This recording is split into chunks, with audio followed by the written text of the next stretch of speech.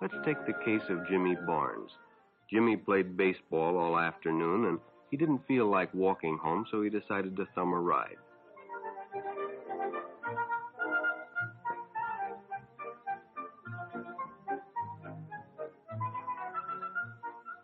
He'd done it 100 times before, and he didn't think anything was unusual when the driver struck up a friendly conversation.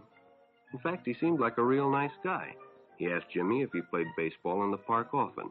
Jimmy told him they practiced 3 times a week and played a rival group on Friday afternoon. The stranger was a good listener, too, and it only seemed minutes before they pulled up in front of Jimmy's house.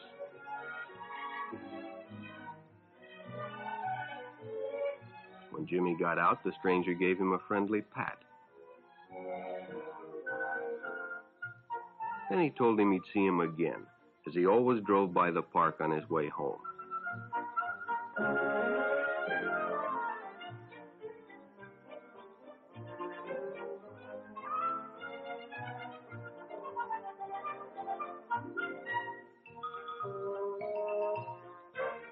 Sure enough, the following day, when Jimmy finished playing ball, well, the man was there waiting.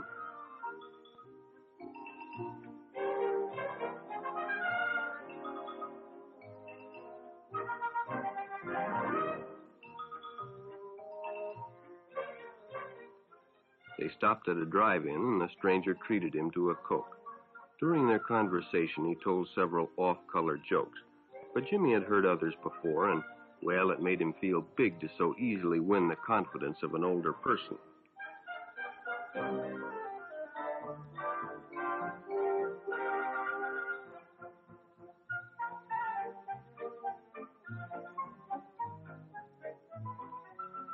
The following Saturday, they went fishing together.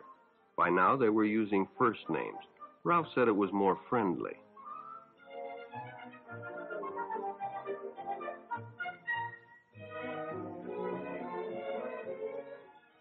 Jimmy hadn't enjoyed himself so much in a long time. Then during lunch, Ralph showed him some pornographic pictures. Jimmy knew he shouldn't be interested, but, well, he was curious.